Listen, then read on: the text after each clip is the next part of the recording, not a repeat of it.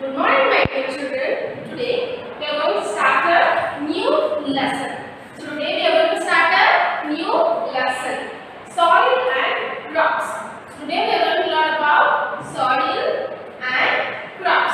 So repeat after me, children. Soil and crops. Here in this lesson we are going to learn about the soil, how the soil formed, how types of soil, and what are all the kinds of soil, layers of soil, all these kind of things, and crops. What are all the crops which is cultivated in our country? So let us go into the lesson. Good. The first one, soil.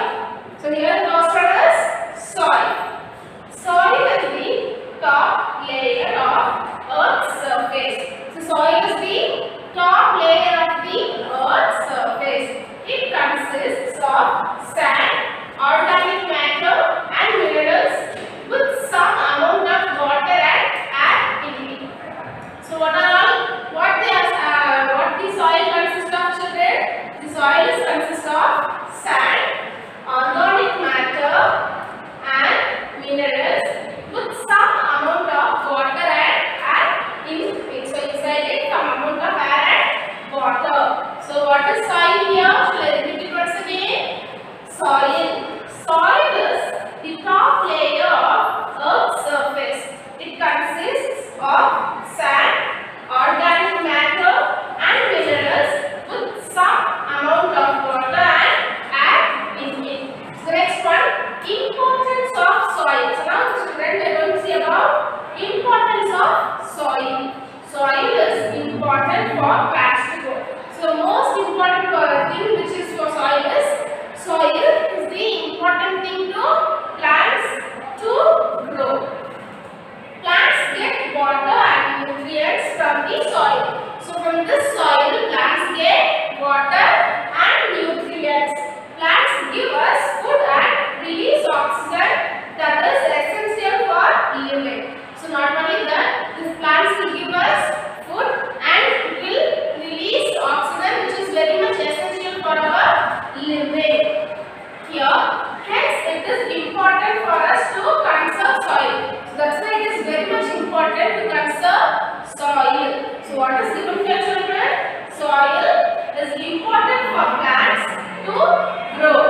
Plants get water and nutrients from the soil.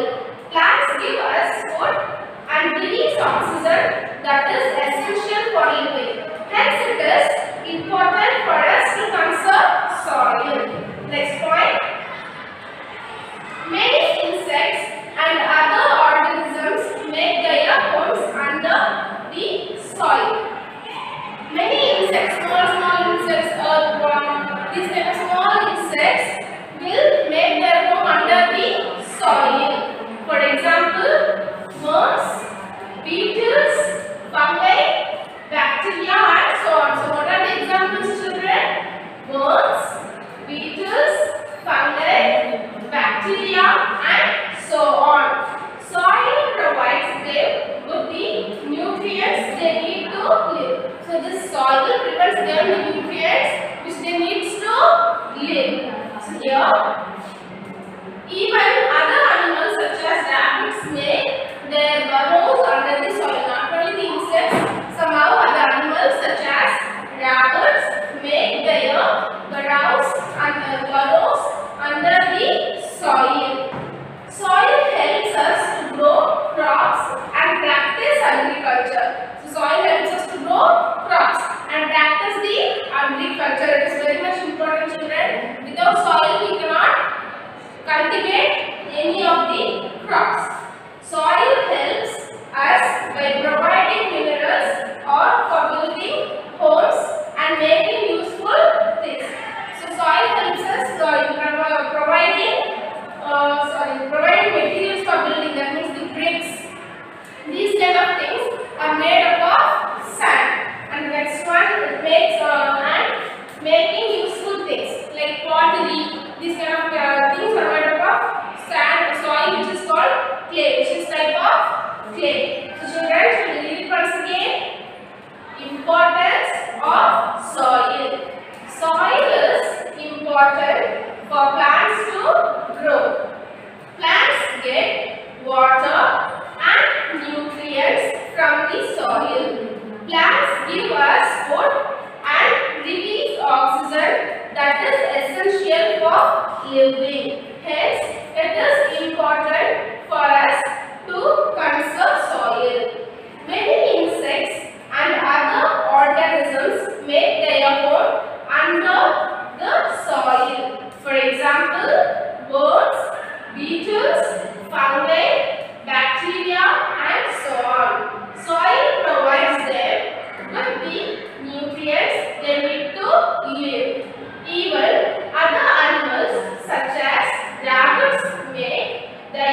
burrows under the soil.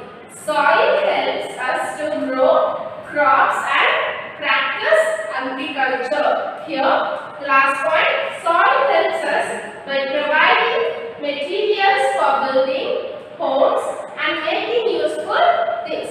So, clear children? So, still now we have learned about soil, how it is formed and importance of soil. The next one, formation of soil. How soil is formed. So, the next one what we are going to learn is formation of soil. Time taken for soil to form can be very long, close to millions of years. So, the time duration which for sand to form takes long time, such as millions of years. So, close to millions of years it takes to form soils. Soil formation is also a continuous process. Soil is constantly being formed and also eroded. So, this formation is a continuous process. One side it will be forming the sands, one side the sands will be eroded. One side it will be eroded and again one side it will be forming, like the evaporation process. So, what is said here?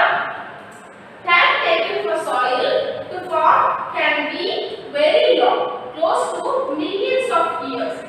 Soil formation is also a continuous process. Soil is constantly being formed and also eroded. Here, soil is formed from rocks which are found on the surface of the earth. So, the sand is formed from these rocks which are found on the surface of the earth. Factors such as heat, rain and wind affect the rocks. Under their impact, rocks breaks down into smaller rocks, then into smaller stones called gravel here, and finally into clay or sand. This process is called weathering. So, nothing but children. So, the rocks which is on the surface, repeatedly when heat, rain and wind blows on it. Now, when the sun shines and when it is over hot on the day, what happens? The rocks will start to crack. And when the rain comes, when the crack is there, it will be broken into smaller particles. And when the wind comes, it will take the smaller particles from one place to another.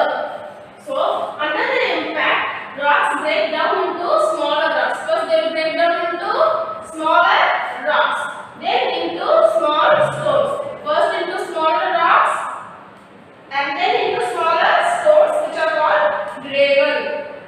What they are called, children? They are called gravel. And finally into clay or sand. So, this process is called weathering. Shall we repeat it once again? Here, formation of soil. Time taken for soil to form can be very long, close to millions of years. Soil formation is also a continuous process. Soil is constantly being formed and also eroded. Soil is formed from rocks which are found on the surface of the earth. Factors such as heat, rain and wind affects the rocks. Under their impact, rocks break down into smaller rocks, then into small stones called gravel, and finally into clay or sand. This process is called weathering. So, this process is called weathering. The next one what we are going to see is layers of soil.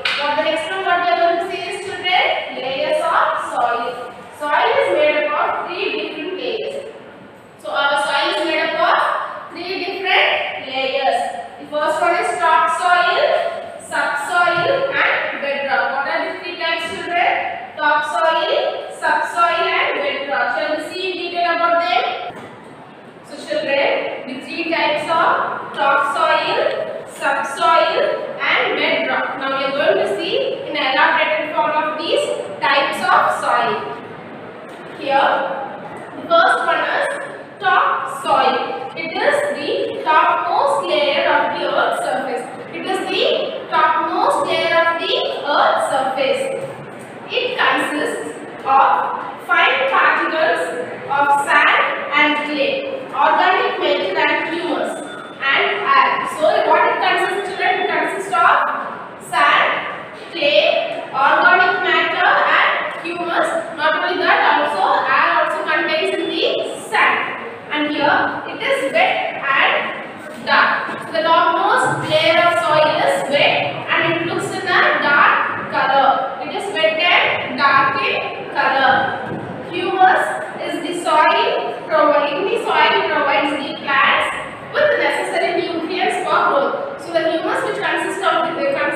soil provides the necessary nutrients for the growth of plants. Is it clear, children? So repeat once again. It is the topmost layer of the Earth's surface. It consists of fine particles of sand and clay, organic matter or humus, and air. It is wet and dark in color. Humus is the soil provides the plants with necessary nutrients for growth. So the next one is subsoil. What is the next one, children? Subsoil. It is the layer below the topsoil. So if it is topsoil, below the topsoil, the subsoil is located. It consists large bit of rocks, clay, and mineral deposits. So what are all things it consists? It consists of large rocks, clay, and mineral deposits. It contains water and very little organic matter. It contains water but very little organic matter. It is lighter in color when compared to the topsoil. It is lighter in color. It is not such brownness, but it is lighter in color when you compare it to the topsoil. The roots of some big trees grow in this layer of soil. The roots of some big trees, some big huge trees, where the taproot goes till this second layer of soil, which is subsoil. Is it clear, children? So what is said here? It is the layer below the topsoil. It consists of large bits of bites of rocks, clay, and mineral deposits. It contains water and very little organic matter. It is lighter in color when compared with the topsoil. The roots of some big trees grow in this layer of soil. Is it clear, children? The next one, what is the next one? The third one, which is bed rocks. So the third layer of soil is bed rocks. It is the layer below the subsoil. So when we read about the subsoil, we said it is below the topsoil. When we go to the third one, what we say? It is the layer of or below the subsoil. It is made up of large pieces of rocks.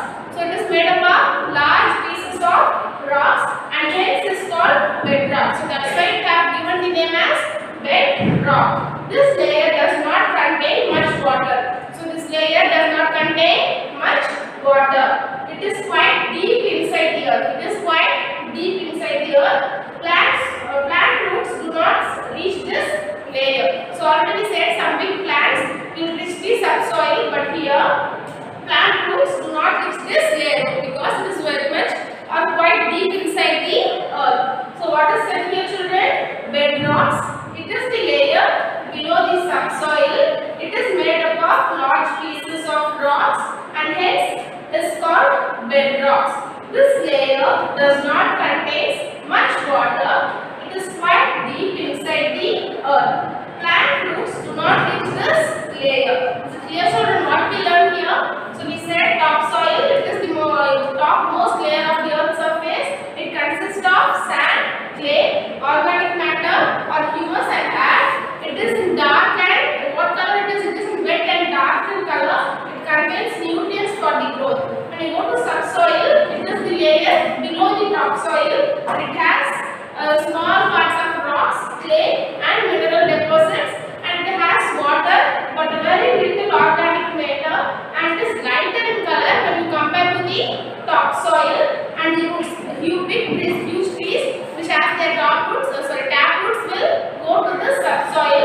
And the next one, which is the third one, children, bedrocks. When you come to this bedrocks, it is below the subsoil, and what happens here? Here there are large pieces of rocks. That's why it is called as bedrocks.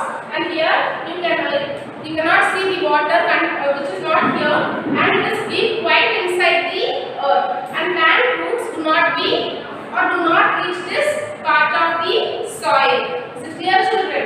The next one, what we are going to see is types of soil. So the next one is types of soil. Soil can be of different types such as clayey, sandy, loamy and slip. So here, what are the things, children? Soil can be found of different types such as clayey, sandy, loamy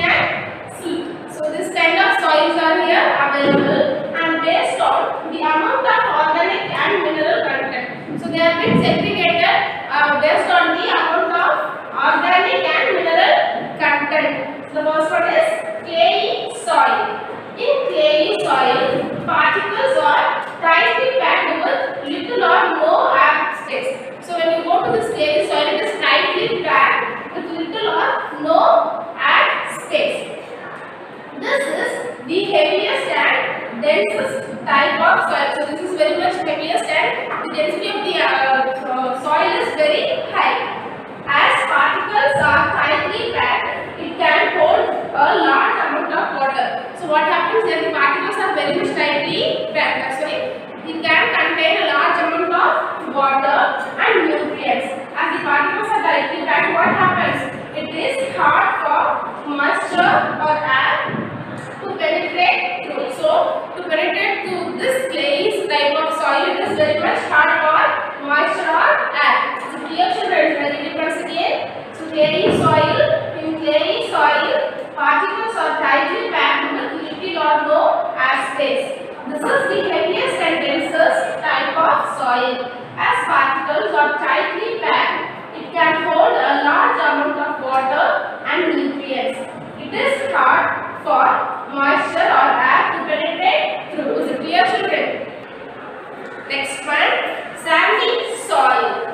In sandy soil, particles are large in size. So in sandy soil, particles are large in size, and this presents or this prevents the soil from holding water. So the particles are larger. So this prevents the soil from holding water. It is unsuitable to grow any type of plants since it is hard for roots to penetrate or grow. So this is very much big particles. That's why here we cannot grow the plants and roots cannot penetrate through this and cannot grow. So the next one, children, let's repeat once again. Sandy soil. In sandy soil, particles are large in size, and this prevents the soil from holding water.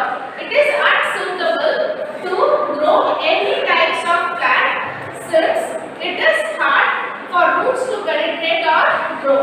The next one is loamy soil. Loamy soil is a combination of sand, clay, silt and humus.